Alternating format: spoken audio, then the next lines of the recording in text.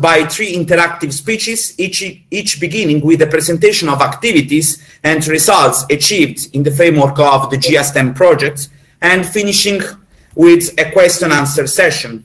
The 3 speeches are an overview on the GIASTEM project, objectives and aims, which is a speech held by me and by Heli Brander from University of Turku, Finland. The second speech will be Art and Mini Games for STEM from Students for Students, which is held by Gret Beckert from St. Lievens College, Belgium, and Michela Tramonti from EU-TRAC, Italy.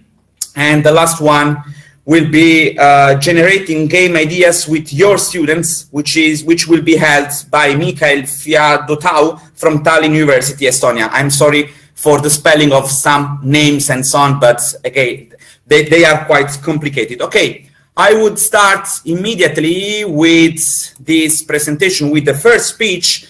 The first speech, which will be held by me and Heli Brander. My name is Antonio Giordano, and I work for Pixel, which is a contractual partner in the GIASTEM European project. The project applicant of the project is University of Turku, here represented by Heli Brander. So I would kindly ask Heli to briefly present herself. Okay, thank you. Good morning to you all, also on my behalf. My name is Heli Brander, and I work as an education coordinator and project manager at the University of Turku, Finland. And today I'm here in a role of a coordinator of the GIASTEM Erasmus Plus project. As I'm giving this presentation with Antonio sitting here behind my desk at home in Turku, I can't help thinking that I could be in Florence, Italy, where this conference event was originally supposed to be organized. It didn't work out quite as we planned, so this is why I decided to pretend that I actually am in Florence, and you can do that too by imagining this view around you. I'm very happy to be here today in the context of this project that we are finalizing with my European colleagues, and I already want to thank our whole team, and of course especially for Pixel for hosting our event in your conference. Also, I'm so happy to see all of you participants here with us today, and I wish you have a pleasant conference with us. Thank you. Thanks, Heli, and thanks also for the view of Florence, which is, anyway, it is always beautiful. So now we can immediately enter the GIASTEM project, which is funded under the Erasmus Plus program and is implemented under the action of the Strategic Partnership at School Education. GIASTEM is the acronym of the project original title, which is Enhancing STEM Skills Through Arts and Mini Games. And the longer title already contains the project keywords, which are STEM, Arts, and Mini Games. The project started on October 2018 and will be over, unfortunately, in 12 days, 31 of March 2021. The project partnership of the GIASTEM project includes partners from 4 different European countries: Finland, Italy, Belgium, and Estonia. The project applicant, as we said, is the University of Turku from Finland, and from Finland we also have the Riescalde School. From Italy, there are 3 different partners: EU-TRAC, Istituto Comprensivo Maria Montessori from Terracina, and Pixel. 2 partners from Estonia, Tallinn University and Tammsalu Gymnasium, and only 1 representative from Belgium, St. Lievens College. As you can see, the partnership has been created so to have 2 university partners from Turku and Tallinn, 4 different school partners, 1 for each partner country, and 2 partner organizations, both from Italy. And this is us in a picture which was taken in November 2019 in Ghent, when it was still possible to meet each other and no social distancing was required. But we will surely come back to this kind of normality. So the context of the GIASTEM project. The worldwide surveys show that EU students often lack mathematical competencies and key basic competencies in science and technology.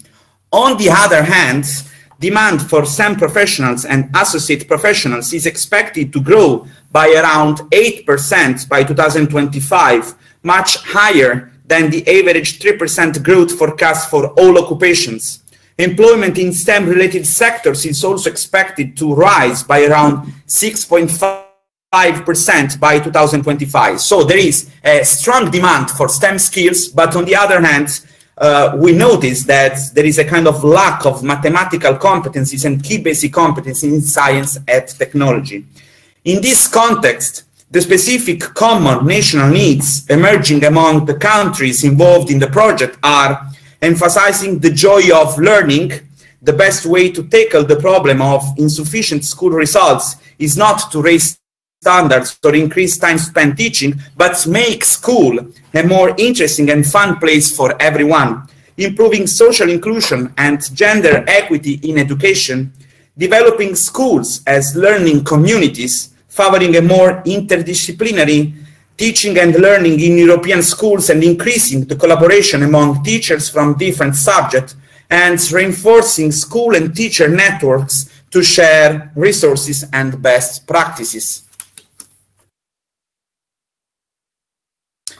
On the basis of this specific context, the objectives of the GSTEM European project are the following: improving motivation in scientific study through the use of artworks and creativity in learning, using and utilizing the attractiveness of the arts and technology to improve social inclusion, supporting STEM skills of both teacher and students for promoting professional careers in the fields of science and technology, promoting interdisciplinarity approach in learning by improving the collaboration between teachers and school, and finally the discovery of European cultural heritage constituted of artwork produced in the partner countries as well. The aims of the project: increasing learning motivation, improving social inclusion for students, promoting schools as communities that favor interdisciplinary teaching and learning, strengthening school networks to share resources and good practices.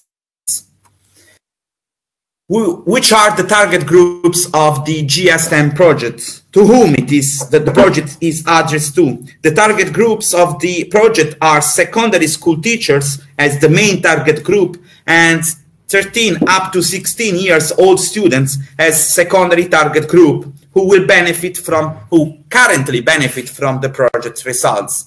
And about them, which are the expected results of the GSTEM project, and then Heli will guide us through the different results that we achieved. Anyway, the GSTEM project support teachers and students to become co-creator and constructor of their personalized learning, and today personalized learning is really, really important, as well as a personalized teaching process and tools to be used in a kind of approach which can be useful for both teachers and students.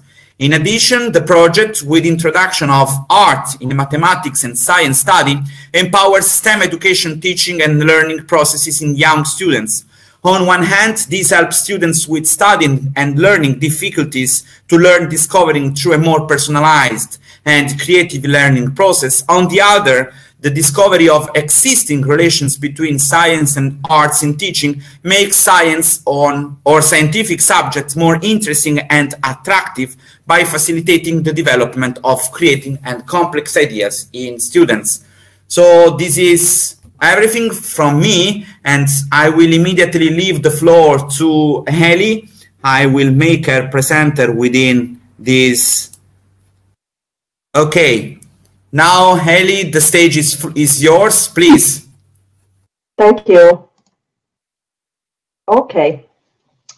In Erasmus Plus program, when we talk about intellectual outputs, we're talking about the concrete, tangible, and meaningful outcomes of the project activities.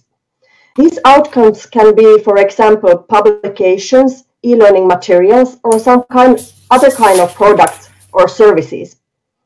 In GSTEM project, we have produced altogether 3 intellectual outputs that reflect all our project's main actions. The project team has developed these outputs together during the whole project timeline by following the schedule of our project plan. And next, I will introduce these intellectual outputs to you one by one.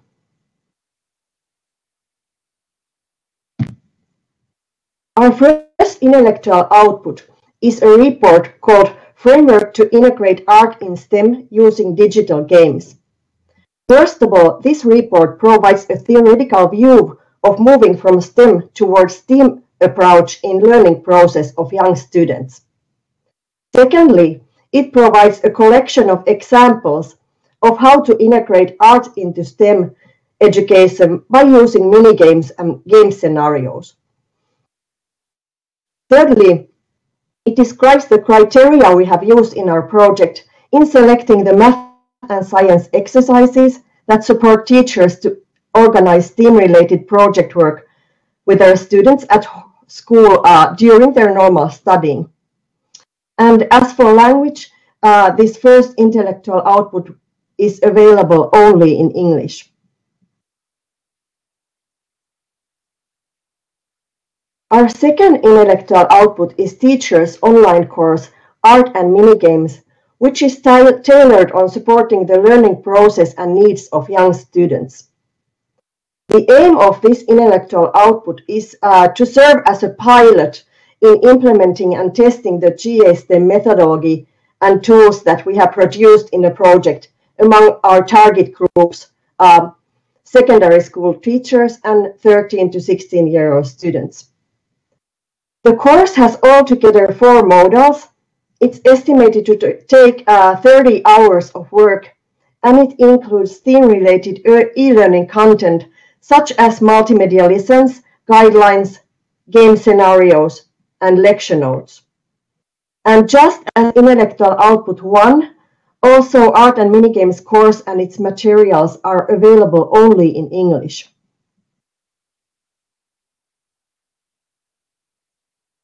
Our third intellectual output is again a report called Outputs and Recommendations on Arts and Minigames in STEM Education. This report provides description of the activities and analysis of the results achieved during our teachers' online course and its piloting phase with the students. It also describes the student performances in terms of what kind of knowledge, skills, and competencies they developed and what kind of exercises they carried out. And it describes the best practices implemented in schools involved, including also the study projects developed by the students. Finally, it provides a collection of recommendations based on the strengths and weaknesses of the activities that were identified in order to adjust the project methodology for future implementations. Unlike the other ones, this intellectual output is available in 5 languages: English, Estonian, Finnish, Italian, and Dutch.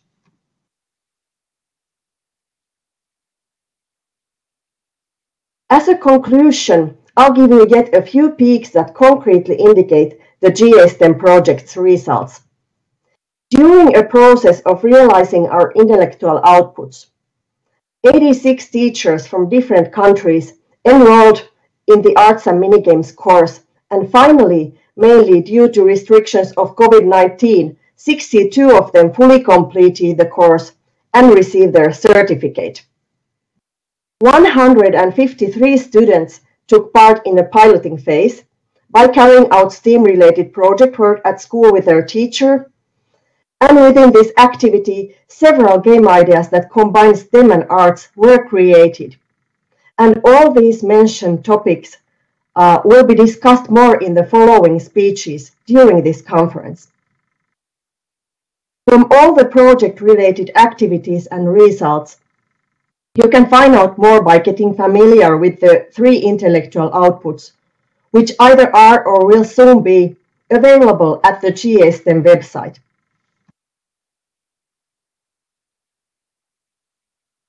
Finally, I want to thank all of you for your interest in our conference event and this presentation. On behalf of the whole GA-STEM project team, I also want to thank all project participants for their input and contribution for our project. Thank you very much. Thanks, Heli. Despite the fact that we started a bit later, we finished perfectly on time. So now, if there is any question from the audience, we will be happy, me, Heli, and the entire partnership, we will be happy to reply to your questions. If you have any question, any doubts or everything, you can just unmute your microphone, or you can just type your question in the public chat. Don't be shy about that. If you want to speak, the chat is a good possibility. I see someone is typing. And then as soon as we finish this part with the question and answer session, we will move to the second presentation within this multiplier event. Okay, thank you. Would be nice to see here about one concrete example on mini. Okay, this was just a kind of general overview and introduction to the project.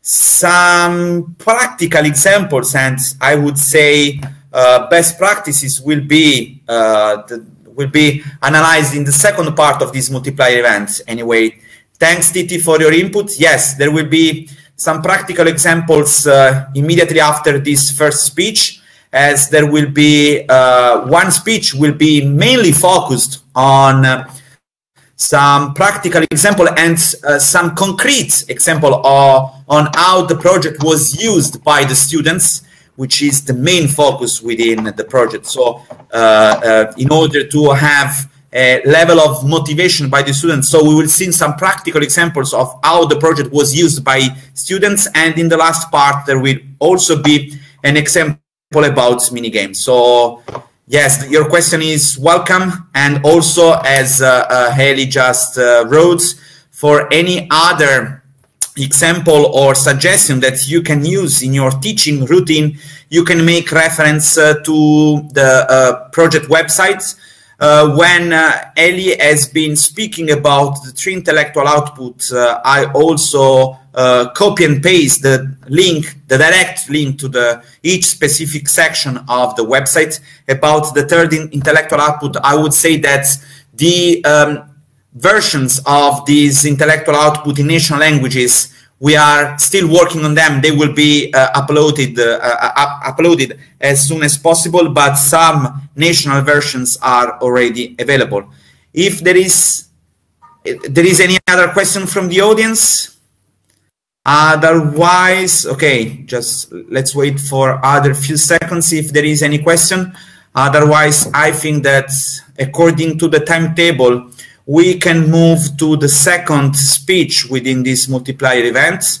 I don't see any typing person, so I would thank again Heli for this presentation. And then I will leave the floor to our colleague Gret from Belgium. First of all, I would kindly ask Gret to please turn on her webcam.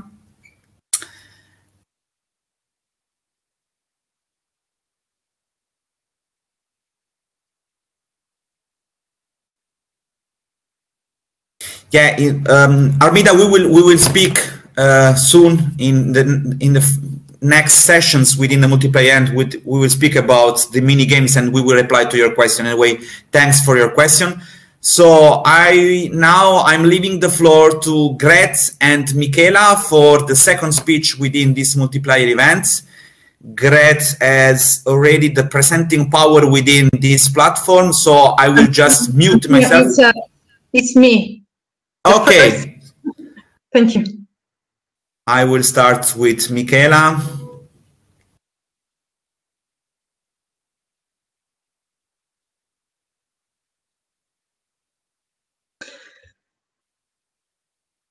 Please, Michela, now you are presenter, and I will mute myself. The stage is yours. Please. Thank you. Thank you. Good morning to everyone. And I'm Michela Tramonti from EU Track. and I will introduce you the main organization and main results of our piloting testing phase. And then my colleague Grete will explain, describe the experience with the students. Okay, the main steps of the piloting phase was, the first one is was addressed to the teacher training, because it's not easy to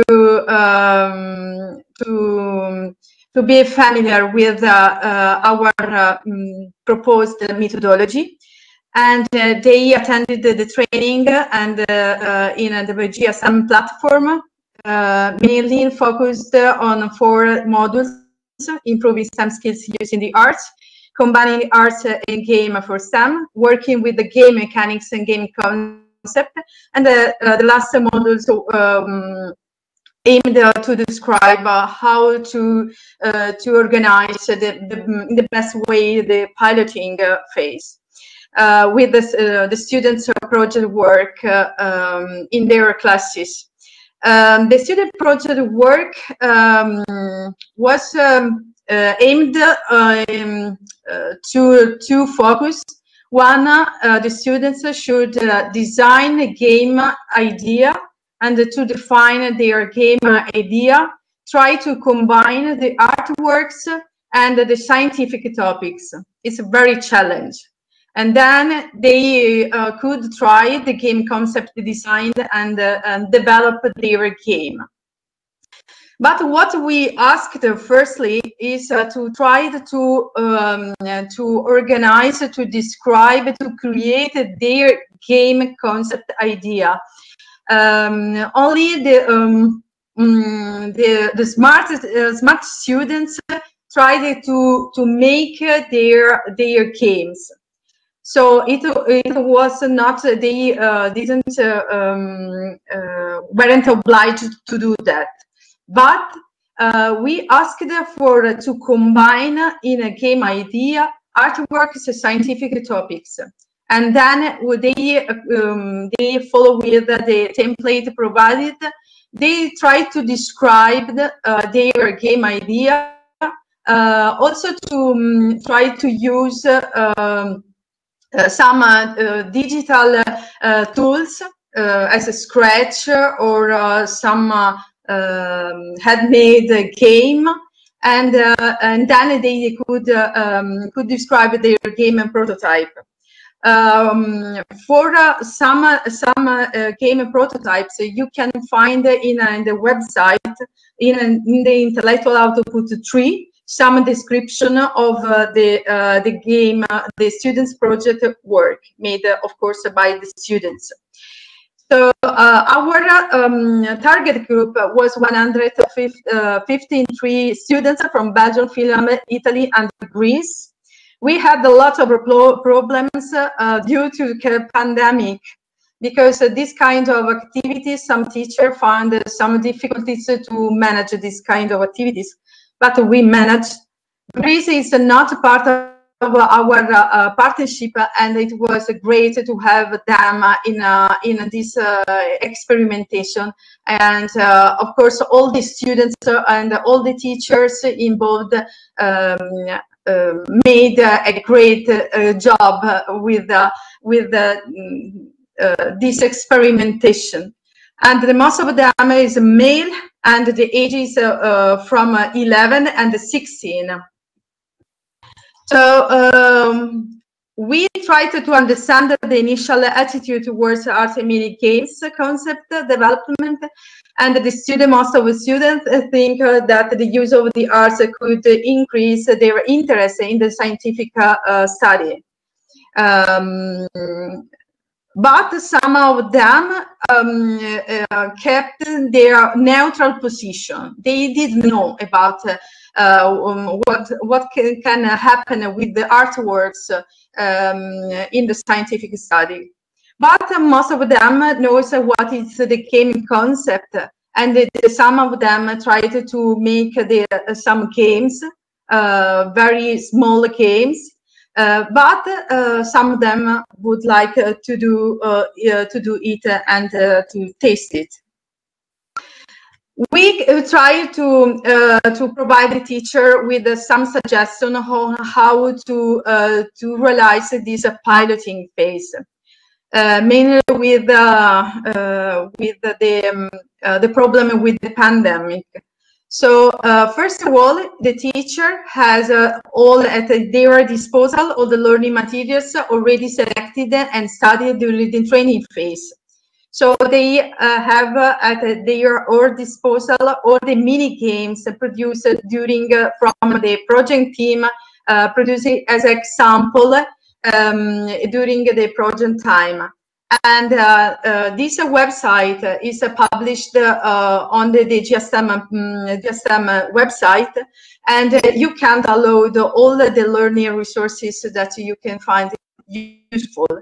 In this case, the teacher, in the first option, the teacher could use these learning materials already selected, already prepared by the project team, and the students could take these materials and modify and transform this example, and to create new ideas, new mini-game concept, and so on. The second option, it was more challenge for the students, because the teacher could use these all materials that we have prepared just as example to be shown their students what is what they should do, and then the students were able to choose their own artworks and identify their connection between artworks and the scientific subject, try to make their mini-game design idea and assets. It was more challenge, but they did. All of the project work made by the students were uploaded in a GSM platform, and some of we can see today with great one experience. And we have also published 2 videos. One of them we will watch today, about the experience with the students. These 2 videos, one is published on the website of the project. One is related to Italian students, and the other one from the Belgian students. What are the main results? Of course, the students found that they have a better understanding of the real application of the mathematics and the science concept by using the arts. Comparing the results achieved before and after, we revealed as an important improvement. So it's useful to use the art to approach mathematical and scientific subject, because it became more immediate, the relation between scientific topics and the reality. And of course, they increase the motivation and the interest in the study of scientific subject, mainly mathematics and science. All of these kinds of results are more described in details, are available on the website in the intellectual output tree. And now I would like to introduce my colleague Greet from Belgium, and she will explain to you about a real experience, how to do practice GSM methodology. Thank you. Thank you, Michela. Hi, everyone. I'm Greet Bekaert from a school in Belgium. I'm a teacher from St. Lievens College in Ghent.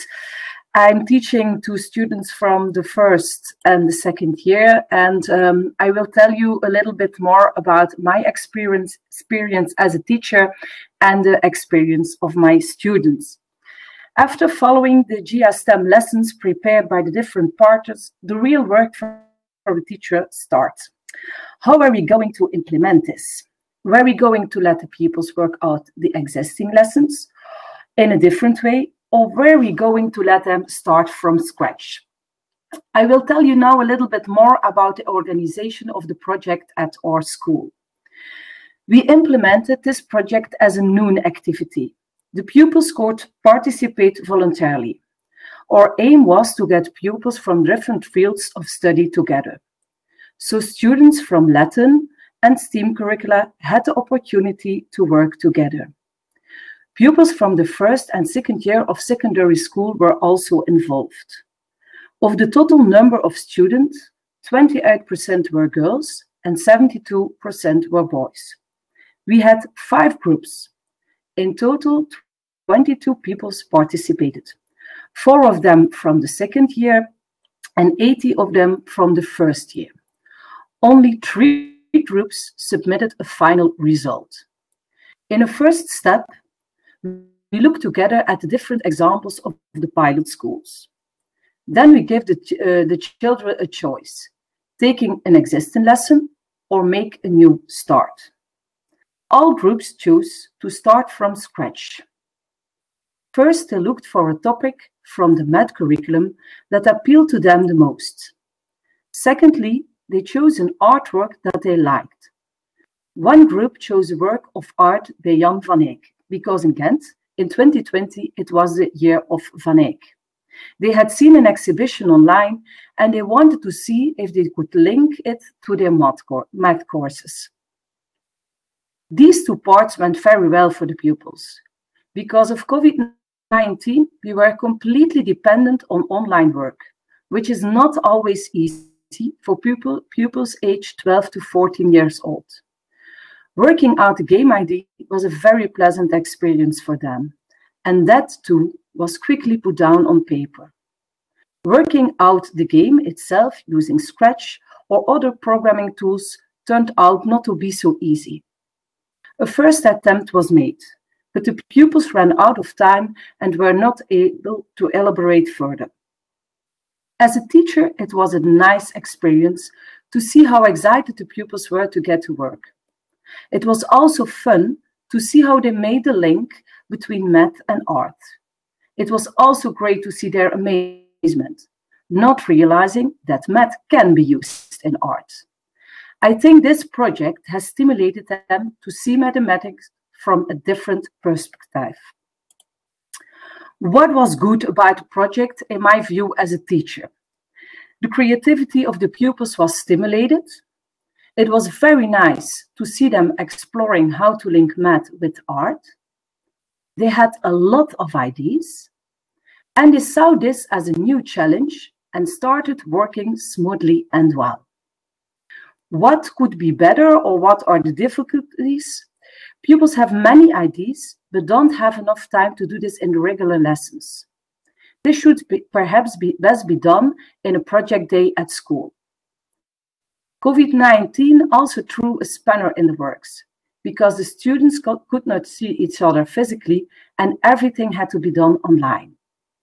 The students have reached also their limits regarding programming. What about the future? It presents us with great new challenges in education. And I think we need to investigate how we can fit this even more into various lessons and perhaps develop a project day around it. Now Antonio will start a video made by our students, and there you can see what their game was.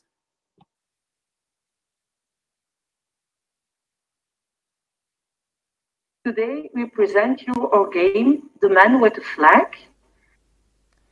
Today we present was made by 4 students of the first year at St. Lieves College in Ghent. The 4 students are Marcel, Maarten, Luca and Lasse. And Lasse and Maarten will explain you the game today. During an afternoon activity at school, we had the opportunity to participate in a GA STEM project. The idea was to combine art and mathematics/science. Our teachers showed us some examples designed by the pilot schools. We were then given the opportunity to work on them ourselves. There were 2 possibilities: further develop an existing game concept or working with a totally new idea. We chose the second, First, we went looking for a work of art that is important to our city, Ghent. 2020 was the Van Eyck year in Ghent, so it was easy for us to choose a work of art by one of the Van Eyck brothers. The choice fell on Madonna met Kanuniek, Joris van der Palen, painted by Jan van Eyck. The game is based on the paint Madonna met Kanuniek, Joris van der Palen, painted by Jan van Eyck. The man with the flag has been murdered. You must find out how the murder is by doing assignments about the paint and mathematic development surveys. Then the screen appears with the text, Jack the flagman has been murdered. How did it? The game includes a feature that allows you to draw and erase notes on the screen. These notes are kept after each task because they can be helpful in the sequence tasks. The notes only disappear when the player erases them. If you answer a question correctly, you get £10. If you answer the question wrong, you will have to solve it again and you will not get any points. In the first task, you get to see the unfolding of the weapon that killed Jack. You must then find out which weapon killed Jack. You are given a choice of 4. Sword, bow and arrow, firearm or gun, and this is the correct answer, an embrace, the development of the weapon gun. Draw a 40-degree angle on the top of the flagpole and accent the legs of the angle as far as possible. Also draw an angle of about 28 degrees on the underside of the flagpole and accent the legs. Where the 2 legs intersect is where the bullet will be. You have to click on the point where the bullet comes from on the painting. When the perpetrator has run away, you chase him. You walk through Ghent. Everywhere there are obstacles such as carts and pits. You move with the arrow keys along 3 lanes. Along the way there are checkpoints where you have to do exercises. If you make a mistake, you slow down. If you get it right, you earn 5 points and you get a boost. For example, being able to jump extra high or run extra fast. There are several coins or points on the track that you can use to buy new figures. Your starting character is the baby, which you get for free. After that you can buy the Cardinal for 70 points, the Blue Pope for 140 points and the Madonna for 210 points. If you bump into a bin or something similar, you die. Your respawn point is always in a different place. If you are in danger, the run will start again. You keep all your points. The player role is to find the murder in Singmet. The learning objective is to discover mathematics, construction of space, and geometry. The entertaining aspects are overcoming challenges by solving math problems and finding the murder. The main challenge is to find the murder. The genre is a 2D platform and a detective game. The target group are students aged 13 to 16 years. The hardware platform is offline and on a PC bot, Mac OS, at Windows. Competition mode is a single player. Music part 1, murder mystery in the beginning. Music part 2, pursuit of the murder. It was fun to work on this. It was a challenge for us to combine mathematics with art. It was a win-win situation. We learned about Jan van Eyck and his art. And in the meantime, we touched on different subjects in math. Work out our game idea was no problem. It went quite smoothly. However, we were unable to make the game of a number of reasons. Lack of time. We were not allowed to come together because of the corona pandemic and had to do everything online. We still have too little knowledge and to draw a program, a computer game or solve it. Nevertheless, this project has given us a number of new challenges. Thanks for your attention.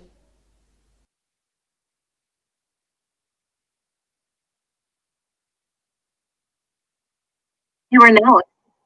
So everyone, I'm a proud teacher because these are students from the first year. They have their first year in English at school and they did it for you in English. So I'm proud. What were the experience of the students? What do they say? It was fun. It was great to make the link between arts and science, mathematics. Being able to use the creativity for once, they like it. And sometimes abstract subject matters was linked to reality in this way. What could be better? The many ideas we had were not feasible for us in a game because we have too little knowledge of programming and especially too little time. Having to do everything online was not really fun.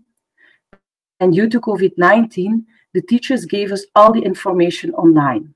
It was more difficult to exchange everything with each other, and it was also more difficult to share our problems with our teacher in a targeted way. For the future, it would be nice if we can continue to work with this in the future, and maybe we can develop our game idea if we can program more and better. Conclusion. On the basis of the result achieved, the GA STEM methodology and tools shows its innovation and effectiveness. Their usability is recognized by the teacher engaged in the experience.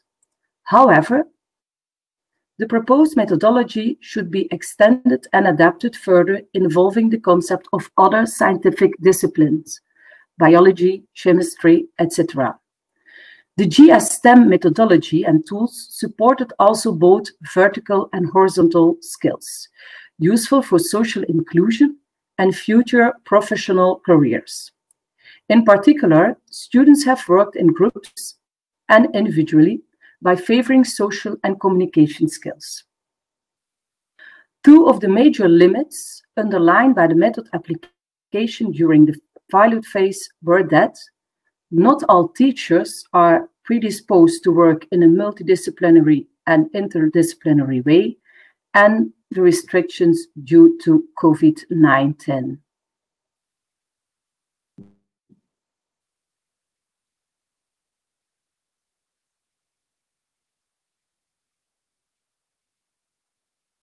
I would like to add something because thank you for the share resources. It will be very useful to see the other experiences. And regarding the gender,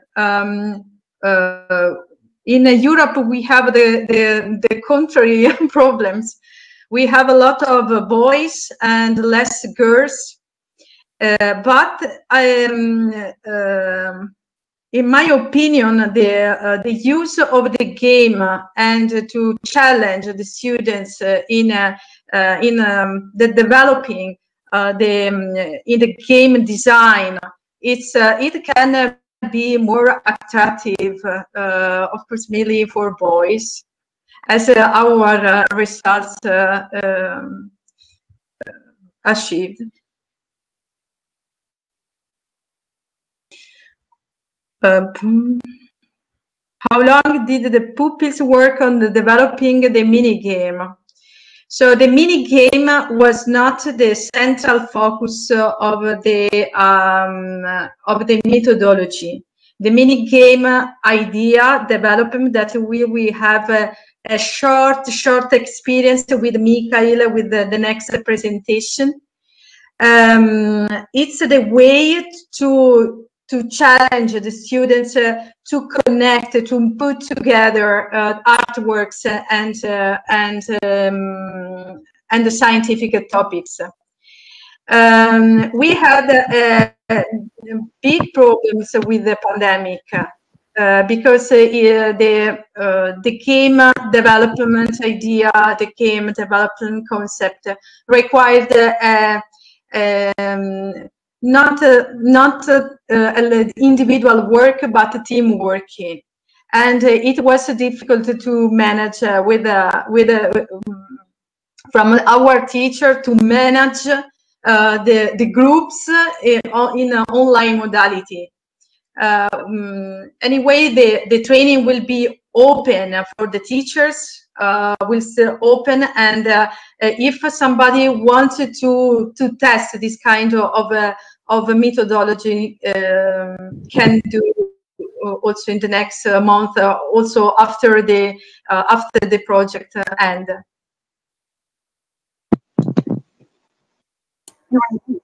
I see another question about the math subject. The pupils could choose which subject they want. So we have students that worked with surfaces, students that made some with translations. So I had 5 groups, but only 3 have a final result. So I think when you search a little bit, you can do a lot with maths and art. Also, the 3 works of our students, I think, Michela, they can find it also online on the website. Yeah. So you can see there the different subjects we took from the math curriculum in Belgium.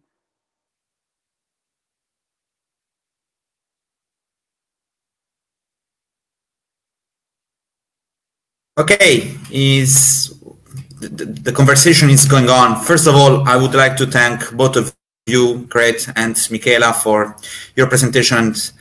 I would thank Gret for sharing this video. And again, you should be really, really proud of your students. First of all, because maybe they talk English better than me.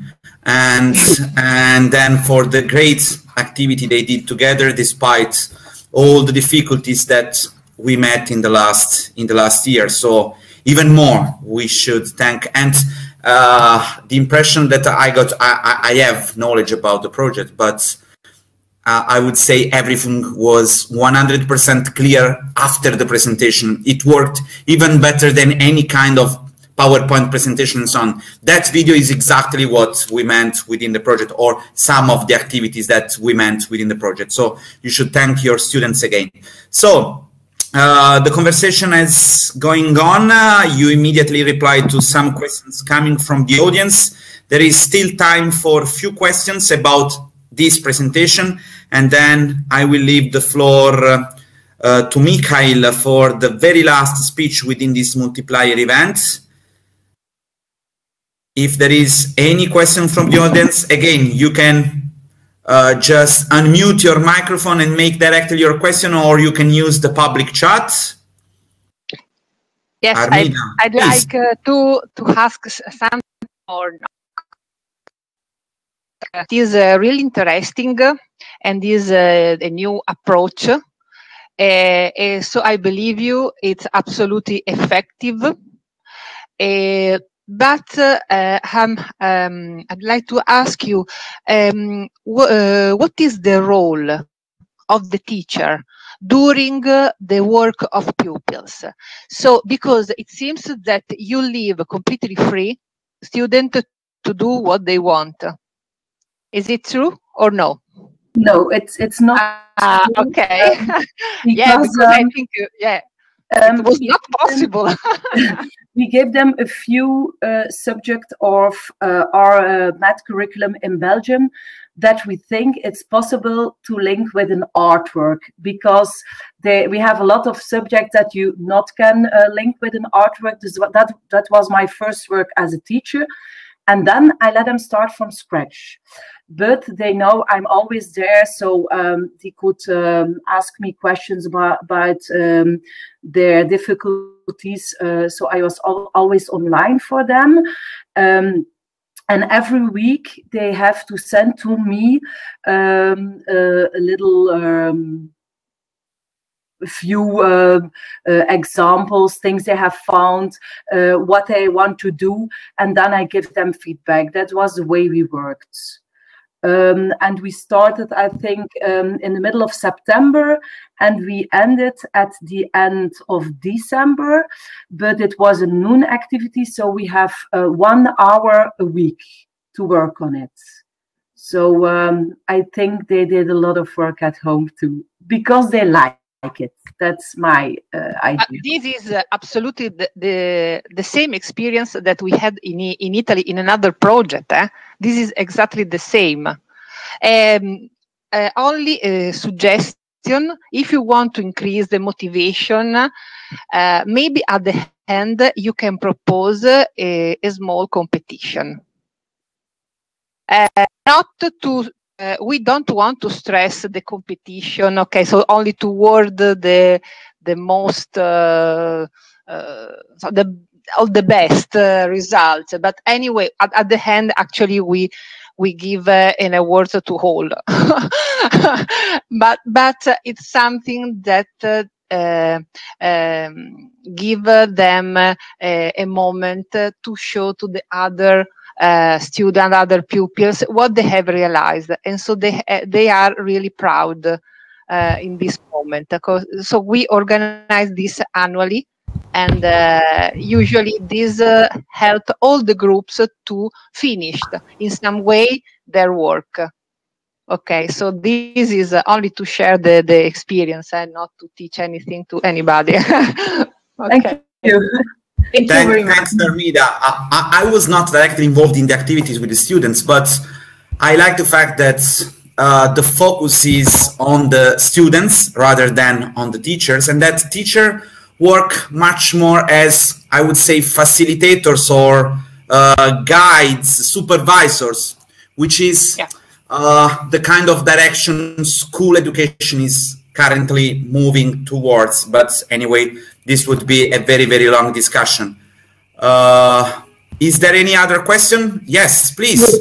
If you may, I have another question. I mean, I just have an idea about the project right now with your presentation. From the example, I see that you use virtual arts like pictures, like games. Are you using any other type of arts too, like music, like this is my question. Just the pictures, just the visual arts, or are you using other types too? I think there was also from the pilot schools a project with music. And one of my students used a very famous building in Belgium, the Atomium in Brussels. They used that to do something about it. So it's more than just a painting. There was music on it, buildings, architecture, all those things we have in the projects. Okay, your project also covers the other parts of the arts too. Yes. I'm going to go deep in your website, but and then I do not have a chance to ask this question. Therefore, let me ask first. No problem. Thank you very much. It's a very nice project. Good luck on that.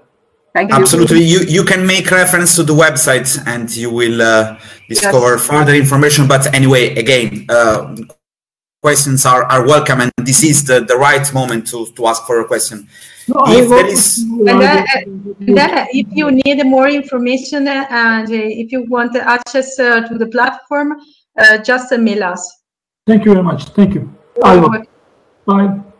Okay, good that the conversation is anyway going on, and we are happy to reply to the questions coming from the audience.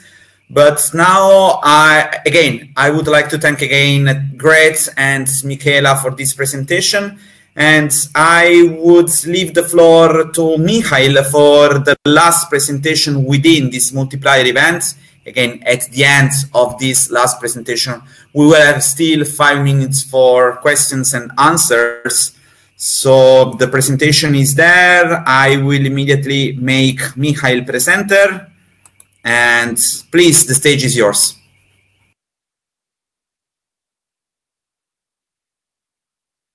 Oops, I forgot to unmute myself. Can you hear me now? Now it is perfect, please. Right, very good. So good morning again, everybody, and thank you, Antonio, for the introduction. So I'm going to try and describe a slightly different angle on what we've been up to in the GSTEM project. More specifically, I'd like to discuss some pointers as to how to engage students in coming up with game ideas to begin with. So my presentation is not going to be very specifically linked to the GSTEM project. As a matter of fact, I happen to believe that linking arts and science may not require examples of famous artworks necessarily, although that's one way to do it. Making a digital game is in itself a combination of art and development of arts and engineering skills. So these kind of exercises can actually be extended, as far as I'm concerned, beyond the immediate context of the GSTEM project. But before I start talking about that, I guess I need to introduce myself first of all. So my name is Mihail Fedotov. I'm based at Tallinn University, Estonia, where I teach subjects related to game design and game studies in our digital learning games master's program. Mostly, I'm also a game designer, and I've worked on various research and development projects and educational games. And today I'd like to, as I mentioned, focus on the process of coming up with ideas. And the reason I wanted to discuss this is that out of my own experience and also fellow people who engage in game design education, I have noticed that it's quite tricky to just ask students, or anyone really, to come up with a game idea sort of on demand at the click of your fingers. It's generally the case that coming up with new ideas just because you have to isn't a very straightforward procedure. And one thing that doesn't seem to help, based on the research that we've seen, is experience with gaming. So counterintuitively, people who play a lot of video games are not necessarily the best people to go to when it comes to designing them. This is the case among students in different levels of education, including in game design, because if you play a lot of video games and you're asked to make one, it's very tempting to just go and reach for this cool game that you've been playing recently that you're really into and try to replicate it, rather than maintain some critical distance and try to do something more original. So that's a recurrent pattern.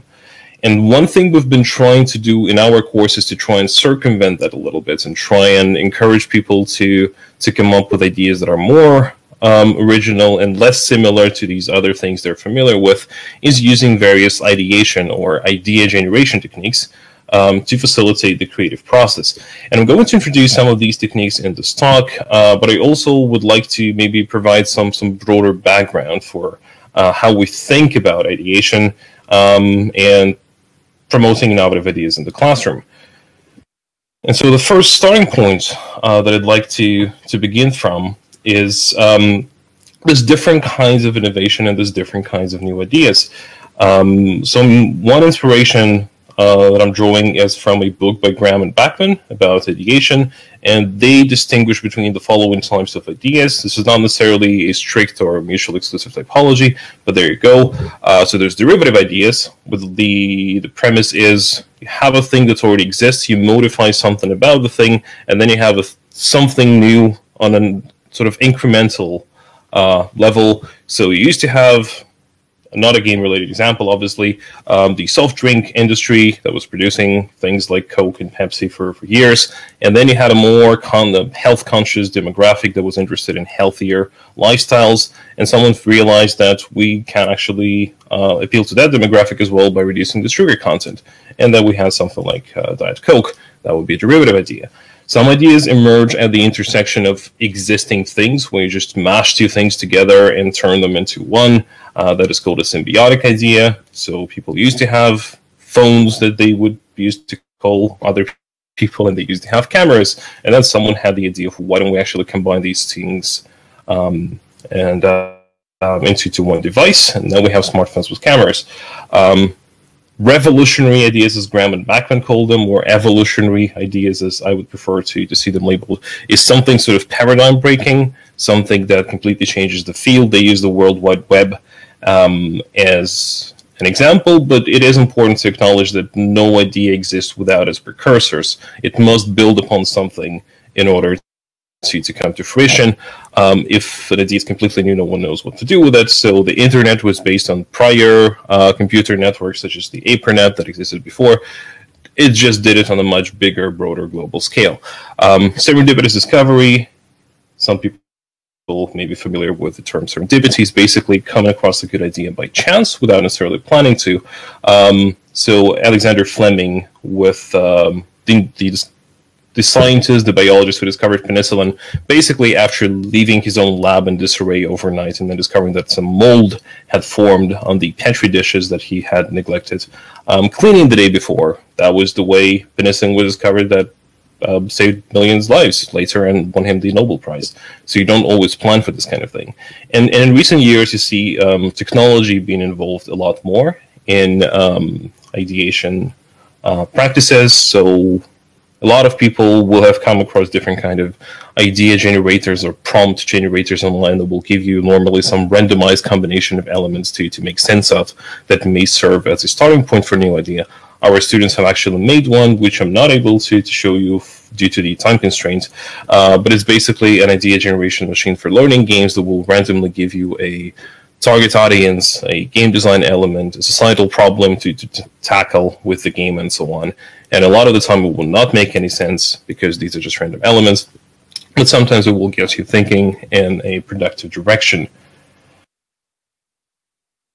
Right. Regardless of the specific type of idea, I guess the basic premise that we're trying to promote is in our daily lives, we're dealing with a lot of information. Our senses are flooded. There's a lot of stuff going on around us.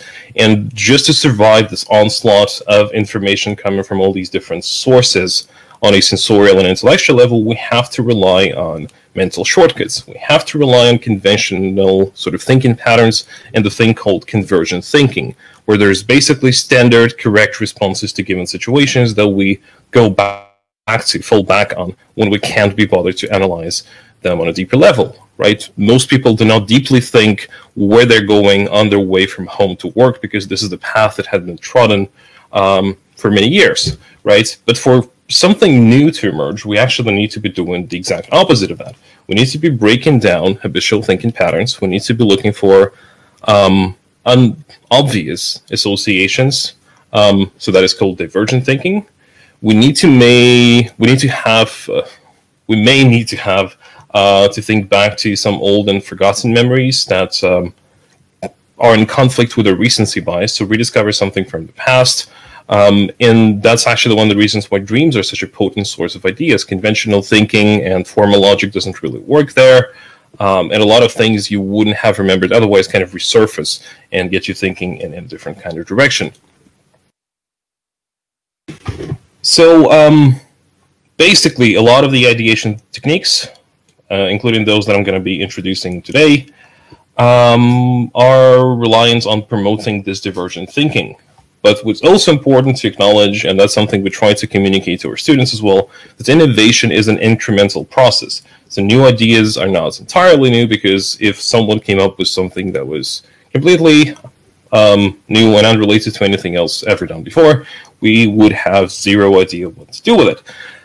And we also need to contextualize these new ideas. When we have a new idea, think back to the convergent thinking patterns of what can we do with it? What is the context of the application for this new idea?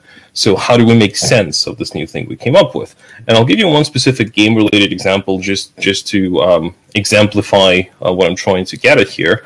One mechanic of innovation is actually by reduction. So instead of creating more things or adding new dimensions, you take something that has been taken for granted and you get rid of one specific element and you see what happens there. So what would video games, for example, be without graphics? Well, they would be audio games. So that's a new idea, or at least in the context of this example, let's assume it is.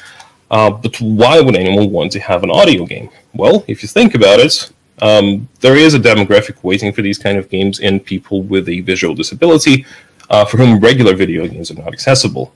But also, considering how reliant we have become as a society on visual information, there's a lot of strain on the eye. So for the same reason people are listening to audiobooks, audio games might be an appealing interactive version of that. And in fact, now with the advent of digital or personal assistants like Alexa, these are becoming increasingly popular as a media form. In fact, it's not really a new idea. It has existed for almost 30 years now, and there is a sizable community of people with a visual disability who play audio games. But what I'm getting at is when it's not enough to ask students to come up with new ideas, you also need to make sense of how to use them. What is the point? And no idea is inherently good or bad, but the context that you surround it with, that is what matters a lot in order for the idea to actually properly click and to make sense. So, fundamentally, there's many different ways to classify idea generation techniques. There are mass idea generation techniques. Brainstorming would be, I guess, the most loose one, and also the one people are the most familiar with. But also there's other techniques like 635, which I will introduce in a moment, and other things you can also try in the classroom. The basic premise is you generate ideas until you come up with something that you surprise yourself with, right? So at some point, quality just follows quantity. You'll go for the obvious things immediately when you're asked to come up with an idea, then you've exhausted all the obvious options and you have to think elsewhere, and you'll start going for associations that may not make sense the first 100 times, and then you'll come up with something that in retrospect will be brilliant without you really meaning to provide that kind of idea. I have a colleague in the United States who asks his game design students to generate 1,000 game ideas over the duration of the one semester course he's teaching.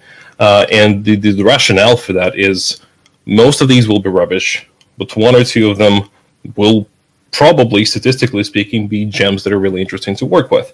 So that is the basic premise of a lot of these techniques. However, there's other techniques as well that rather focus on a single idea, just one thing that arises out of a particular technique.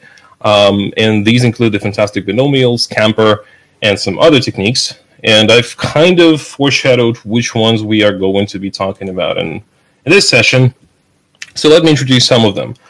We have some Italians in the audience, so I hope that the figure of Gianni Rodari will resonate with some.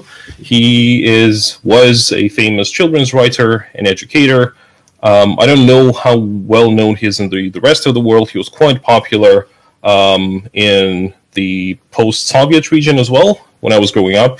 Very well translated children's author, very sympathetic to the communist regime, which could account for his fame in that part of the world. But he was also an educator and a practitioner who wrote a book about creativity and promoting imagination in children's education. And one technique he introduces there is the fantastic binomial. It's a very simple idea.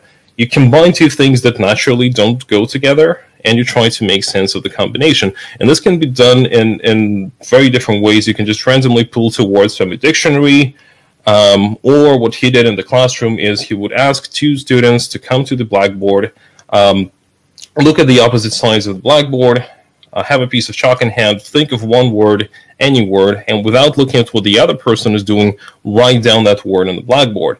And you just come up with two words that have normally very little in common, very little obvious connection between them, but then the students would need to collaborate right there on the spot on a story based on these two words.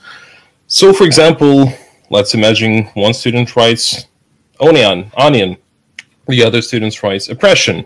I don't know why the student would be so concerned with things like that, but there you have a combination that seems incongruous at first sight, but if you start making sense of it, it really doesn't have to be. As a matter of fact, one of the better known works by Rodari is about an onion boy called Cipollino who basically leads a revolt of vegetables against the oppressive Signore Tomato, I think it was.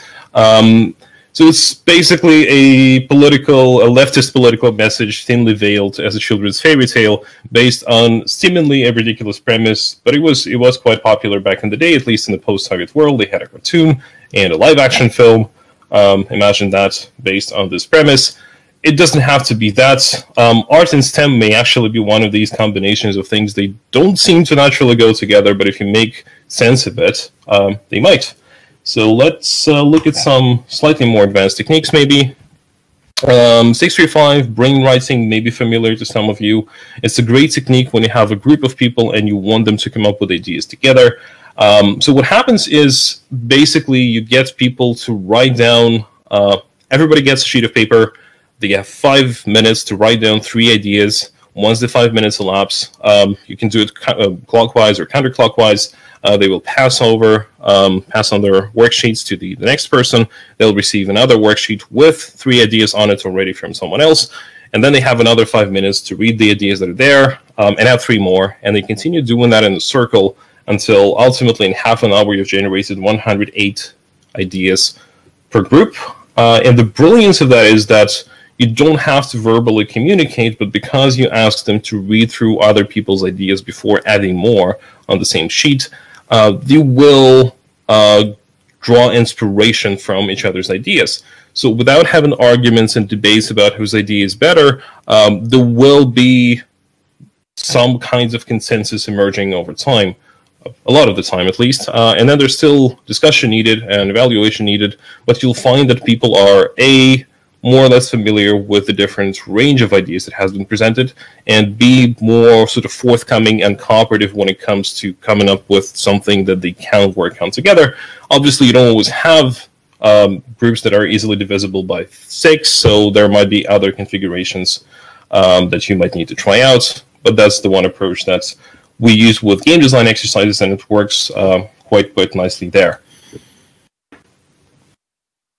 And finally, I guess my go-to technique for different kind of ideation workshops that I've done with different age groups as well, and it normally seems to work quite fine, is Scamper. So again, people might be familiar with that one. It's an acronym, and the basic sort of premise for Scamper is it can be used to modify existing things and to create this sort of derivative incremental innovation based on something that exists.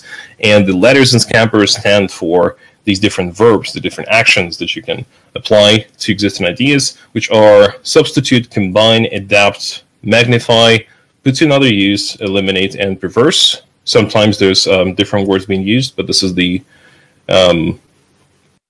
this is how I'm interpreting Scamper. Let me give you some specific examples, first of all, related to games more broadly. So substitute, let's take something like Tetris, but instead of the virtual two-dimensional units, Tetraminos they're called, in Tetris you have real-life units. So physical blocks that will be sliding down a flat surface that you need to arrange according to their color. Then you have something that's much closer to a physical exercise. It has been done at various conventions and exhibitions as a sort of a crowd engagement activity. And it obviously makes for a very different experience than a regular digital Tetris game, but it obviously also draws its inspiration from that. So there's that, then there's Combine. So basically that's the fantastic binomial technique as part of Scamper. Combine two things that don't always obviously go together. In video games, there's a very popular genre of games called tower defense, where the premise is you have some kind of structure or base that is being attacked by waves of invaders of some kind, and you need to defend it by building some kind of defensive structures around it. And then you have a very different type of game that involves farming simulation, so planting trees and shrubs and flowers and whatnot, collecting crops, these kind of things. One game designer thought, why don't we combine these two into a single game? And they came up with Plants vs. Zombies, which is, again, seemingly an incongruous game where you plant different kind of vegetation in order to protect your farm, your garden, from invading zombies. Doesn't seem to make a lot of sense. It's a very popular game, and it's really fun to play. So there you go. Adapt. That refers to the idea of borrowing something from another context and adapting it to the context at hand. So let's talk about distribution models for a second.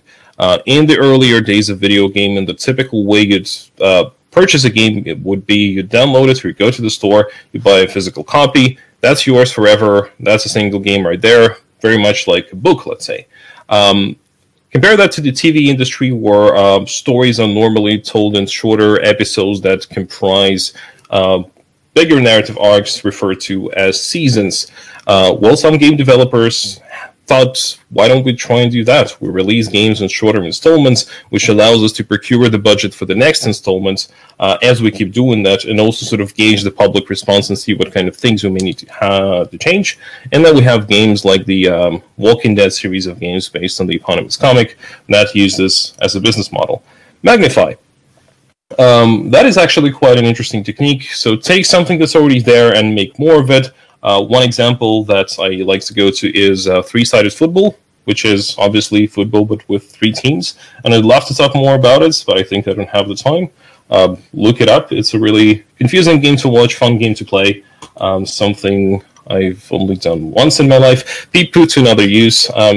Basically use the thing that's meant for some purpose for some other purpose. Some people might be familiar with Foldit, which is a puzzle game based on people competitively solving protein structures in the human DNA. The people solving the puzzles are just regular gamers, really, but doing so actually helped a community of researchers decipher some of the protein structures in the human DNA that they had been struggling with for years prior to that. So you took a video game, put it to another use, and yielded some results for science. Eliminate or minimize refers to the idea where you take something that's basically the opposite of magnify.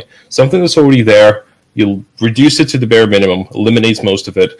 In most video games, you have a complex control scheme where there's different buttons controlling whether the player goes in some direction or fires a projectile or jumps or does something. And then you have games like Flappy Bird where it's really just one simple mechanic, just touching the screen at a certain time. That's the only thing you need to do, and it's still engaging enough. If not super deep, playful experience. Finally, R reverse refers to the idea that you can basically change the dynamic that exists somewhere, invert it into something else. So in most role-playing games, if you're familiar with the genre, what happens is the character gradually grows stronger by accumulating experience and getting more skills. And then there's a game called Tuwash that is basically an awareness-raising game about age-related dementia. It's a very sad game to play, but the premise is you start off very strong and you sort of gradually decline in power. It's not fun to play, but it's rather powerful piece. That would be my reverse example. So our students have combined these in very different ways, from turning a simple snake game into math-solving equations to more pertinently to the GSTEM project coming up with a mini-game about geometry that is also inspired by Mondrian's art. And basically you solve different kind of challenges like picking the object with the biggest perimeter or estimating the largest area within a certain geometric shape. And when you choose the correct option by sort of flying into it, it takes on a different color and different patterns start to emerge that are really resembling Mondrian's art. So that would be one example of integrating these two different dimensions. What I wanted to do today, and I'm realizing that I maybe don't have the time to do that, but I'll just show you the slides anyway, is this kind of exercise that I've been using with children in sort of shorter game design workshops, where I ask them to choose one game, one method out of Scamper, look at it and think if they can come up with some ideas. So here's some of the games that I'm using. Hopefully they might be familiar. And the verbs as well. And you may, in just a few moments, maybe think to yourselves, what could I do with these sets of verbs and with one or two of these games if I want to combine them? And it sometimes produces very interesting things. Like in the social sciences context, there was a suggestion, for example, to have a Monopoly game where instead of making the most profit, you have to donate the most money to charity. So people come up with very different things in these settings. So basically, techniques exist out there are obviously no guarantee that every time they will produce quality ideas. In fact, as Mihaly Csikszentmihalyi wrote and argued in his book on creativity systems, creativity is a social process. It requires social interaction, it requires appreciation and collaboration, and it's an effort of more than a single mind. Ideas, as I mentioned before, need feedback, they need reflection, they need context. So discussing them with students is the next step after generating them to help students make sense of what they came up with and develop these ideas further. But coming up with new ideas is fun, and it's important to emphasize that aspect. So not just deal with it like a rudimentary task they have to go through, but emphasize the shared sense of having fun. Because creativity is a rewarding process, but also it's not just the nice idea that determines the success of this or that game or any project, really, is the implementation. So ideas can only take you so far. And with that, ladies and gentlemen, I think I would like to conclude, and let's see if we have any questions in the remaining minutes or so. Sorry for going over time.